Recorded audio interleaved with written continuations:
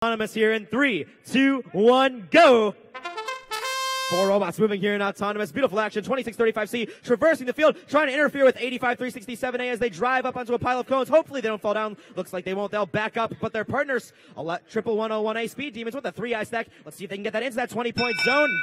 Nope, it'll still be in their hands, but with 3 cones on top, the Red Alliance will still get the 10-point Autonomous bonus. Let's get started now with driver control in 3, 2, 1, go! 11101A Speed Demons. Looks like they wanted to drop that stack off into that 20-point zone in Autonomous. Then they wanted to do so in driver control, but it will be stuck in that 10-point zone if they cannot do anything about it. But here they go, picking it up. Looks like they're going to try and reposition themselves, get it into that 20-point zone. Can they do it? Yes, they can. 5-point highest stack bonus as well right there for the Red Alliance. Gonna just keep adding up the points, racking up. They got to be at least over 40 by now as they go and pick up the second red mobile goal. Meanwhile, their partner, 85367A, Placebos, working on red mobile goal number 3. Both red robots in the stacking action early on here in match number 197. It looks like the Blue Alliance, they're going to focus more on some of these cones. Don't worry about the mobile goals just yet. It's fine. They've got plenty of time. 1340A. That's LARgos trying to cap off a cone on that stationary goal, just barely missing, but it's okay. Their partner, 2635C from Worcester, Massachusetts, working on that second cone on the yellow mobile goal.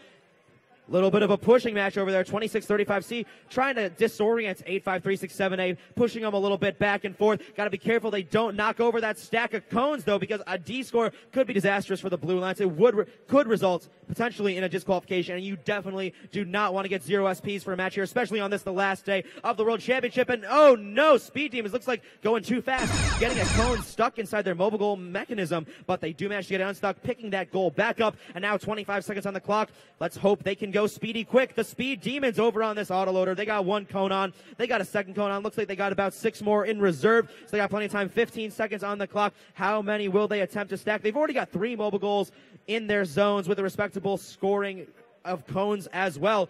Not too many mobile goals scored yet for the Blue Alliance, but 1348 changes that, getting one in the 5-point zone as they now turn to park. Speed Demons trying to drop that 4th and final mobile goal off, but just barely.